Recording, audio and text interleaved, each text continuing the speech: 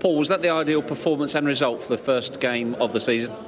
Yeah, I think so. I think the most important thing to the first game of the season is to win the game. We've managed to do that. I think maybe we could have scored more goals, but we'll take a 3-0 win at the start of the season. It took half an hour to make the breakthrough. Was it a case of being patient?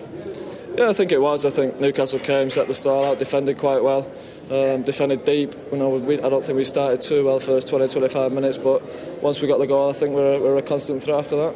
And the fact that they were, if you like, tirelessly running around you, you have to think a bit more with that. Yeah, you do. A lot of teams come in and try and make it difficult for Newcastle. Are all different. We just have to be patient, try and keep the ball, keep them moving, try and tire them out as much as we can, and hopefully the gaps will come. You look particularly pleased with the third goal. Was there a touch of Dad's army about it? I'm not sure about it. It was just a great goal to watch, I suppose. I think we kept the ball well, and it was perfect for a volley for Ryan, and it was a fantastic goal to start off with. You yourself look as fresh and fit as ever. Do you think it helped you, the fact that you're no longer playing international football?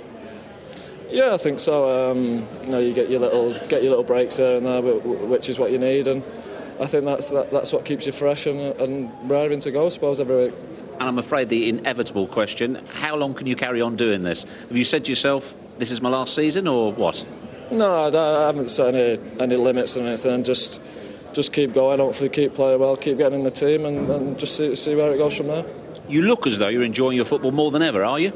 Yeah. I mean, second half especially, really enjoyed that. We're creating chances. Look like we're going to score almost every time we go forward, and it's when you play with great players as well. It's always nice, and it's enjoyable to be involved with. Is it also a case with the first game of the season that the players are still, if you like, finding their feet and getting to know each other, particularly the new lads as well?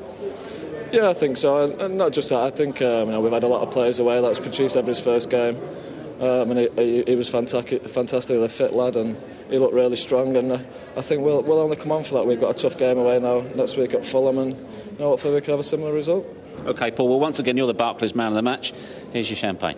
Thank you. Cheers.